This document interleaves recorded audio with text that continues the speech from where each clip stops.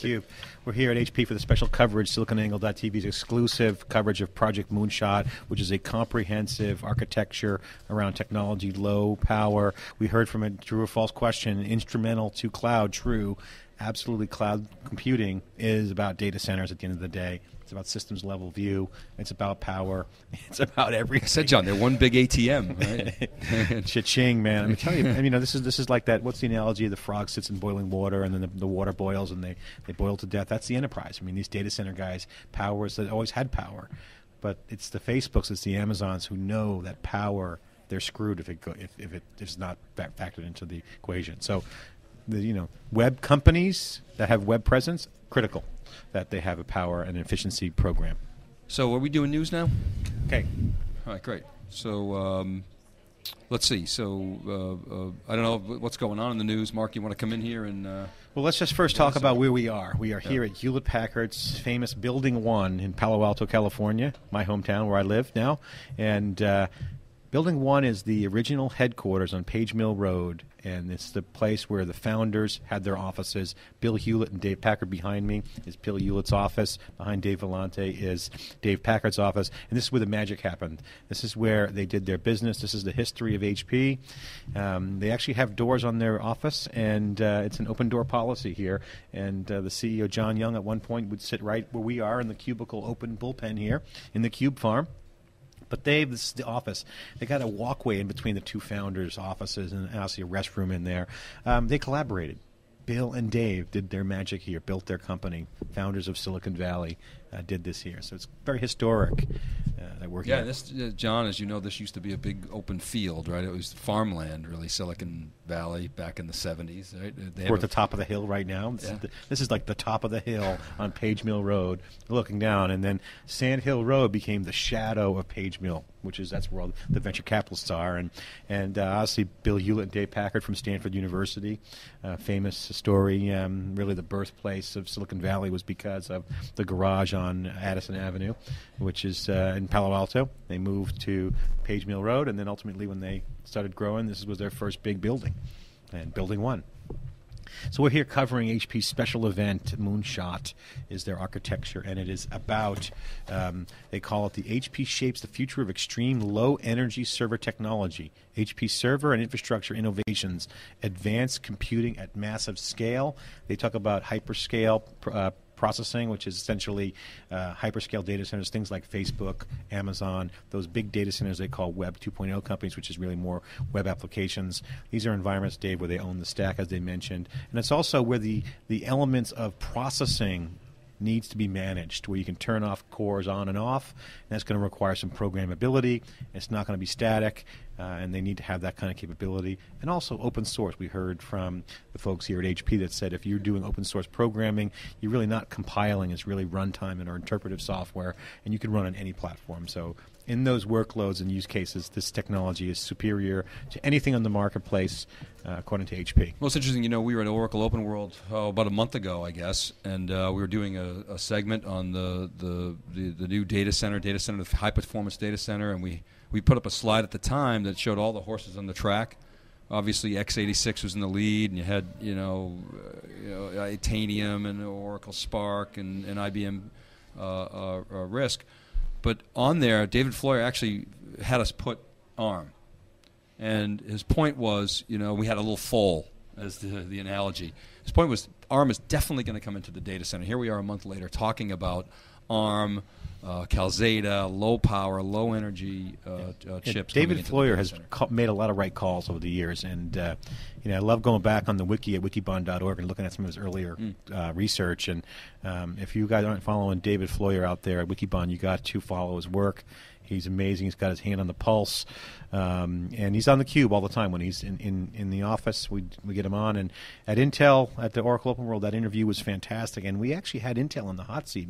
I don't even think they knew they were in the hot seat. So it was interesting to hear them talk about Atom. And you had a comment. We asked them about ARM. And Pauline's response what's your take on the whole Intel situation? Well, so we asked Pauline specifically about Atom, or rather ARM. Do you think ARM is going to challenge you in the data center? She says, well, we have Atom, was her response. Now, We're here at HP today. Intel's not here, although Atom is on the roadmap. HP's been very careful to make that clear. But let's face it, John, this is the starting team.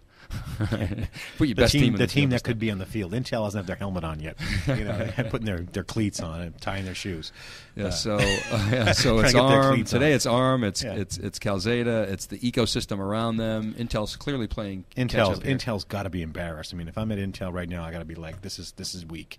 If I'm Paul Otellini, I got to whip some people around. Oh, it's a big announcement. HP, the number one server vendor, 97% saying, market share.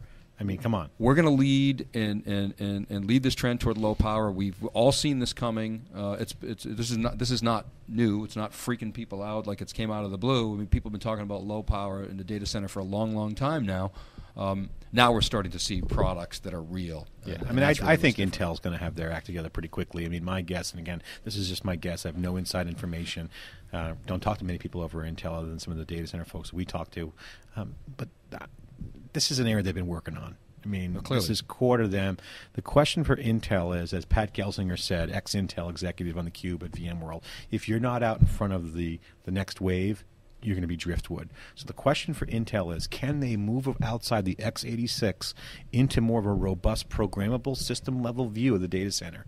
If they can, they'll be successful. If they try to hold on and clutch on to the old ways, they are going to be driftwood. So it'd be very interesting to see the Intel response around Atom and some other things, Dave. So, John, some news real quick here. I see SolidFire did a raise, another $25 million, bringing the total up to $37 million. And interestingly, a few angels that they had involved in it. Frank Slootman, who's the former CEO of Data Domain, and his VP of Worldwide Sales, David Schneider, and then Greg Papadopoulos, who's the CTO at Sun, all put dough in, and then NEA and Valhalla. Yeah, I'm really disappointed by those guys not asking me if I wanted to kick in some cash on that deal. I mean, Solid State is on fire, solid fire, pun intended. SolidFire, great company. Obviously, the founder. Well, clearly an up round, you were saying off camera, right? Yeah, we had a briefing with them. There's an up round. Although it was new outside investors institutionally, it's NEA and Charles Curran over at Valhalla. Two great firms, really hot in the storage area. Up round and valuation. Obviously, the demand for solid state is putting these guys in a great position. The service provider business on the web-based companies, SolidFire is selling directly into that environment. And that's a key point. I mean, there's a lot of action right now going on in the solid state space. Obviously, we've been tracking Fusion IO and the IPO for a long time. But what's different about SolidFire is they're exclusively targeting the cloud service provider. And the cloud service provider has different requirements. And the SolidFire strategy is to bring to that cloud service provider the ability to pin quality of service by application. That means they can start charging for it. That's different. I'm a big believer in the cloud service provider business model, and I was a little bit skeptical at first, but as I start to look at it, and from my view is when you hear about these types of announcements from HP, it ties directly into the SolidFire value proposition, which is you're going to see a new breed of provider who can put it all together. You're seeing a couple trends. Obviously, software as a service we all know about. Platform as a service has been hot. We saw Cloud Foundry and those guys doing some stuff. Infrastructure as a service, which is essentially converged networking. When you add like the HP story of converged networking, it simplifies the programmer's life. You add open source on top of that, you're going to see some really creative entrepreneurs cobble together some really high commercial grade applications that are going to be cloud specific. What the use cases are will be determined by the entrepreneurs, in my opinion, and the marketplace. So it's still open book in my mind. So we'll see. I mean, but I'm bullish on it. Well, I think what this announcement says is it's basically SolidFire saying, look, we're going to put all of our $37 million into that cloud service space. So for those of you thinking about getting into this space, you might want to rethink it. Now, of course, guys like EMC with Project Lightning are going to get into that space, but some of the smaller guys, maybe that's a message to them to rethink it. Again, the big guys. Well, SolidFire EMC, is in HP. perfect position, Dave. I mean, here, like you and I were talking about off camera, they're perfect position on the racetrack because either way, they can go it alone, go public, and dominate the market and build an ecosystem around them and their partnerships, or they can get bought out at a very, very high number. So I don't think that they're selling. I mean, my take on the company is it's not built for a flip. It's built to build a viable business. The founder is from Rackspace. He knows that business cold. But what's going to be interesting is the ecosystem that develops around the cloud service provider. I think there's going to be some consolidation, and you're going to see a lot of people become service providers within that space. So it's going to be some interesting consolidation, but either way, it's a growing market. Yeah, well, Dave Wright came from Rackspace. That's his deal. He's a smart guy. Colorado-based company, one that we're following, along with others. Pure Storage, Nimbus is another one that we're tracking. I mentioned Fusion.io. So it's the hot space. It really is. Okay, so we are here at HP Labs. We're at CUBE, theCUBE, the flagship telecast. This is siliconangle.com, siliconangle.tv's exclusive coverage. Come to our site. Wikibon.org is the research group. They have all the research covered there. We got the publishing. We got the data at SiliconANGLE, the reference point for innovation. We are here at the historic founder's office of Hewlett-Packard. Bill Hewlett and Dave Packard behind us. Some of the stories that SiliconANGLE is following today, female CEOs on the rise. We're talking about, so there's two really, Ginny Rometty and obviously Meg Whitman. We're here at HP. The two largest computer companies are now run by women. I've met Ginny Rometty, Virginia Rometty, a couple times. Jayshree Ullal, Arista. We love Arista Networks. And so we're starting to see the rise there. So SiliconANGLE has a story on that. We got a story on SolidFire. Yahoo cashes out of $270 million out of its ad network, and a board member refuses a CEO job. Nobody wants to be CEO of Yahoo, John. I do in a second. Guys, I will turn that ship around. I will come in there and be the CEO of Yahoo in a New York minute. I'll be there. It would be so easy to turn them around. They got 50 million unique viewers every day. It's a no-brainer, guys. Come on. Just get out of your own way. Yahoo needs some serious help. They have assets. They just kind of like blind right now. And then this came in, stories Jeff Kelly is following. Hortonworks, Jeff Kelly follows big data for Wikibon. Hortonworks takes dead aim at Cloudera with its own fully open Hadoop distribution support and partner program. That's also up on SiliconANGLE. So for those of you who don't know, go to siliconangle.tv, check out the videos. Go to siliconangle.com, check out Services Angle, which is our newest publication. Check out wikibon.org, which is the research publication. If you got questions, we've got answers. Or send us an IM or a tweet. I'm at D Vellante. John is at Furrier. Yeah, we have some new writers, too, on the SiliconANGLE team for a few months now. Alex Williams started in June, and Clint Finley started in September.